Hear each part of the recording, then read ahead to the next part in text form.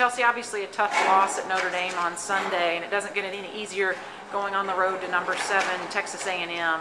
Kind of what's the thought process and the mood of the team right now?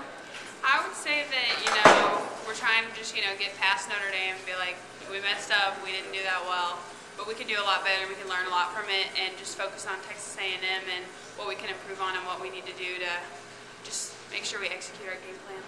And what is it going to take to be successful on Thursday night?